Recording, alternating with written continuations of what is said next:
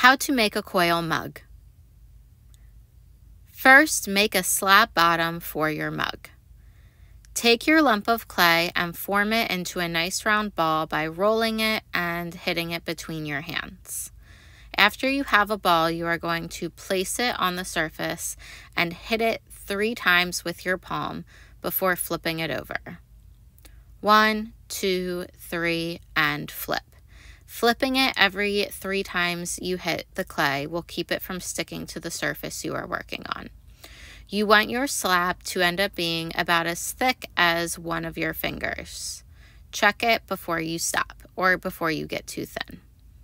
After you form your slab, you can shape it, or you can use tools to trace a shape and cut it out so that you have a perfect circle or any other shape you need for the base of your mug.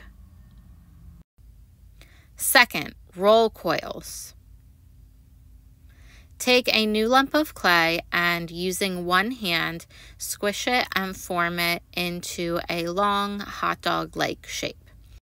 After you have your hot dog, lay it on your surface and roll it out using one hand. Pay attention to how I am rolling with my whole palm. I'm rolling all the way from the tips of my fingers to the bottom of my hand.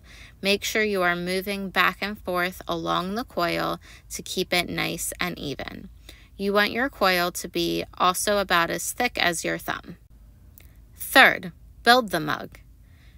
You will use your base and your coils to build the shape of your mug.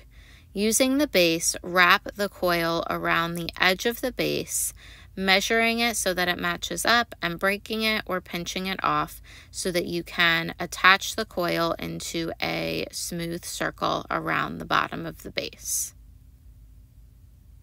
After you have smoothed that coil together, you will take the rest of your coil, or a new coil, and wrap a second layer on top of the coil. You will continue adding coils on top of each other until you have the height that you want your mug or bowl to be. By stacking the coils either a little bit inside or a little bit outside of the previous coil, you can make your mug get bigger or smaller as it gets taller. So here you can see I am making my coils a little bit smaller as they go up, which is going to make my cup begin to curve inwards and get skinnier as it goes up. You can also do the opposite, making it get wider. To make your cup solid and food safe, you will need to smooth all of the coils together. To do the outside, use one hand to support the wall from the inside and use your other hand to gently press the clay up and down, smoothing it together so it forms one solid wall of clay. You can see this process can be a little bit tricky as the clay pulls up and down and wants to split where the coils are. But as long as you keep moving the clay up and down with your fingers, you will eventually get a smooth outside wall to your mug. At the end of building your mug, you can also take a sponge around to smooth out any bumpy parts. So you don't need to worry about it being perfectly smooth right now, just connecting all the pieces. Smoothing the inside is just as important or more important than smoothing the outside for a mug. So carefully smooth all of the inside walls of your mug, including connecting the coils and the base to each other.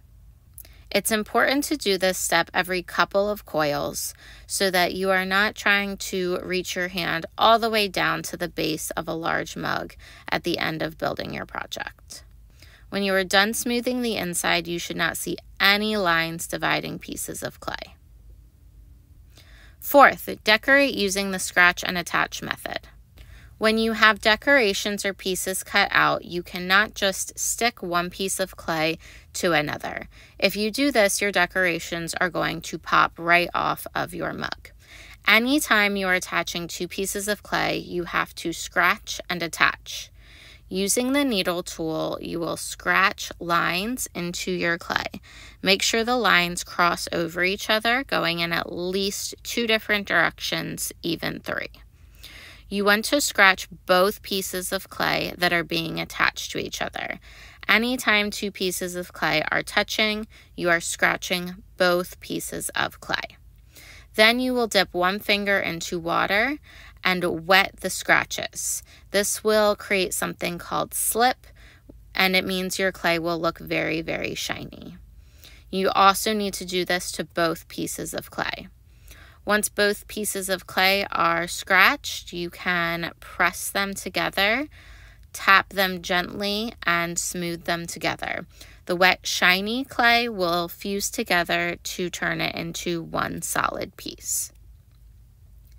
Make sure all of your details, your handles, and anything you are doing to attach one piece of clay to another piece of clay, you are using the scratch and attach method, scratching both pieces of clay, adding water, and pressing and smoothing them together.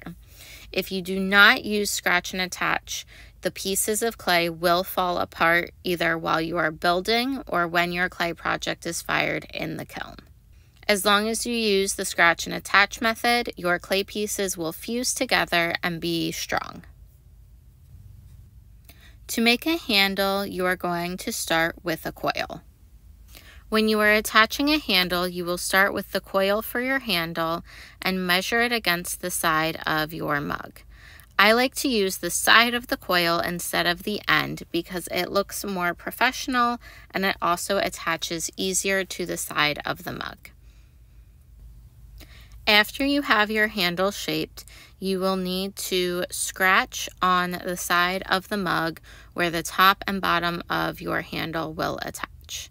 Make sure you are using extra crisscrossing lines and being really thorough with your scratch and attach. It's important to scratch and attach all of your pieces, but if you want to be able to hold your mug by the handle, it's extra important that your mug is really securely attached. Make sure you are scratching both pieces of clay, the top and the bottom of where the handle goes.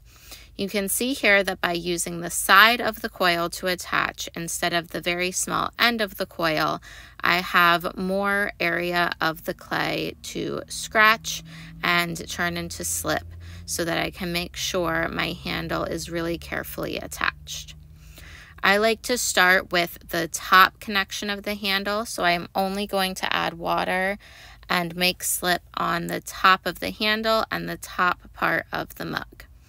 When I press the handle to the mug, I am also smoothing the clay into the mug. I really want to make sure I am pressing them together and also smoothing that clay together. The most common place for a mug to break is the handle. So the more careful you are with smoothing and attaching your handle to your mug, the better off your final product is going to be. After your handle is attached, you can still shape your mug handle a little bit. You can adjust how much you want it to curve, if you want it to be a little bit taller or shorter. I want my mug handle to sit up a little bit, and you can see that because the clay is wet, it doesn't want to stay up. So I can actually use a paint cup in this case and prop it underneath while it dries.